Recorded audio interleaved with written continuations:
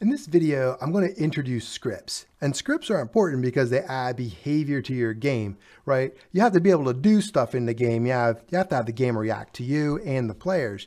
You can't just have a whole bunch of cool stuff laying around here doing nothing, or it's just going to be artwork, right? So we need the script.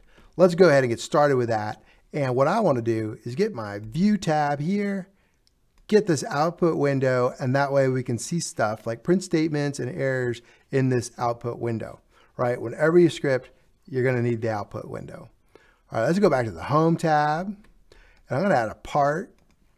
And I'm going to add the script to the part so that we could do stuff with the part. Right? So my part's right here in the workspace under the Explorer window. I hit this plus sign.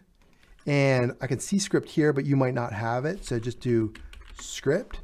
And you're going to see three types of scripts. We're going to use this one, script, right? It's known as a server script. We're going to go through all those scripts, but this is going to be the simplest one that we're starting out with. Script. It runs on the server. And we get this print hello world in our script. See, we switch to the script. This is the base plate. That's the script, right? Base plate, script. That's a little bit tricky sometimes when you're just starting out. All right, so what's going to happen is we're going to print everything in between those speech quotes down here into the output window. Let's do it. Let's play. Boom. Here we go. Wow. Hello world, right? There it is. This is running on the server. This is the name, which is called script. Right now you should be thinking, hey, if we have like 50 scripts, maybe we should name them differently so we can see what script is printing what. And that's very true, right? But we only have one and we are going to rename it. And this is the line number. Cool. You got a lot of information, right? So if you mess up, let's say you accidentally did that and you played your game.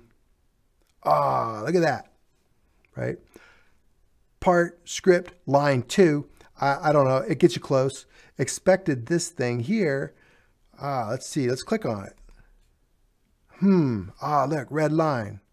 Look at that. It even kind of tells you expected that close parenthesis. Right? We can go like this. We got to stop it and play it again. It'll work. Trust me, it'll work. So anything in those speech quotes is a string, a sequence of characters. A print statement doesn't matter. It doesn't care what's in there. So you could be like 1, 2, 3, 4, 5. I like cookies, whatever, right? We'll print it, we'll play it, and it'll print. Another thing that you should be aware of, you can add multiple strings to be printed. So they add a comma, so it's comma delimited. That's the term they use.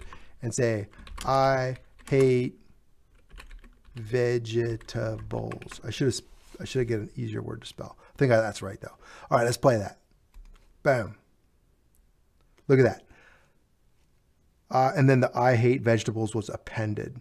Roblox print is pretty friendly. It added a space in there, even though we did not have spaces in between here and here. Right. So if you're used to C or Java and JavaScript, that would just concatenate that right there. You would have a space. All right, cool. That's nice to know, but you're like, hey, I want to add behavior. You just printed out some stupid stuff.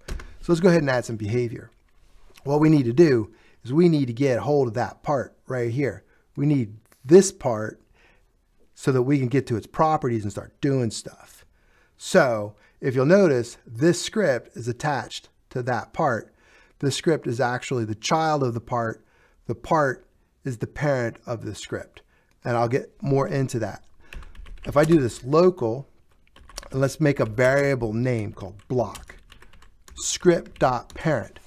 This script means this thing here. It's a general word. If I change the name of script to first script, it doesn't matter. This is a special word in Roblox. It means the thing that you're coding in right now, right? So that has a property.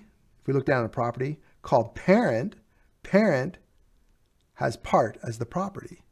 That's cool. Oops, let me click on that. If you click on this, it's going to let you select a parent, but we want to keep it on the part, right? So script.Parent is essentially the part. Variable is just the name I gave it. You can call it whatever you want. You can call it cheeseburger, but it should make sense. So it looks like a block. I'm calling it a block. This is assignment, right? So what we're doing is we're assigning the part to the variable block. And this right here is scope for local. Its scope is where a variable can be seen. And it's saying, hey, this is local to this script. It can be seen in this script. It can't be seen in other places. There's a global modifier too, but that's fine. Just know that local is for scope, and you're not really going to need to know that much more about that, right? Roblox is pretty good at keeping scope contained anyway. So let's see, let's do something with our block. I talked a lot about this block. Let's do a printout of the color. The block's color is, right? We'll say block. Oh, we have that dot operator, right, for the properties. What do I want? Brick color? Yeah, brick color. It's right here. If we get our part, brick color, medium stone gray. If we go and play this, we should see medium stone gray. Great, we were able to print it out. Can we change stuff? We can change it. Let's go to our base plate, click the block, hit the move this up. I'm going to show you another property. It's called anchored. Guess what anchored does? Anchored keeps it from moving, right? So anchored, that thing's not going to move. You could jump on it, it's not going to move. Cool, let's check it out. Right, I can come up, boom, I jumped on it. It's not going to move.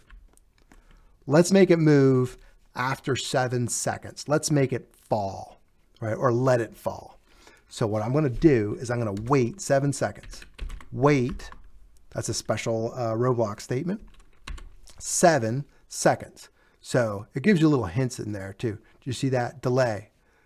So the script is going to stay right here for 7 seconds. If I do a 2, it's going to be 2 seconds. You get the idea, right? Not that hard. Cool. Then what I want to do is get my block, get my anchored property, and I checked this where that was archivable. Where's my anchored? Here it is, anchored. Anchored. Checked means true, not checked means false. This is a Boolean value. It could be true or false. 2 values. We don't have checks in here, right? We have text. So we have to use true and false. We can't use check and uncheck. That wouldn't make sense. I guess it'd be all right, but true and false is traditionally what we use. Let's go ahead and play it, right? So after 7 seconds, we're going to unanchor it. That part's going to fall. Should have made it 5. Boom. There we go. Pretty exciting, right? You are well on your way to making some cool games. Should we do one more? Let's just do one more. Let's change the color black, right? Let's change it to the color black. So we'll say block brick color equals brick color dot, and there's a black in here, black. So notice different properties can only take certain types of data. If I put like a 5 in here, you get an error. Let's do that. 5. Oh, you know what? We have that weight. Let's comment out the weight. Put those 2 dashes, and now the Roblox interpreter is going to skip right over that. Computer's not going to see it. It's going to fire immediately. We should get an error. Ah, we did. Unable to assign property brick color expected, or brick color expected, got number. Sweet, right? So different types of properties need different types of data. This needs a brick color data. And we have one, black, right? So let's play it. Oh, it's just going to be black. Let's put the weight back in. See, there it is. Black, and it fell.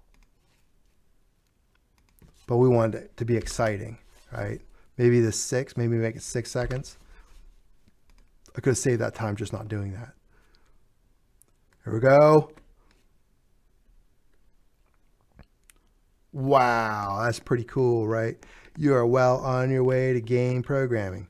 All right, in the next video, we're going to add some more cool stuff, and we'll do some if statements and conditionals, and you'll be good to go. You'll be up and running. Now we're going to do like 20 of these videos.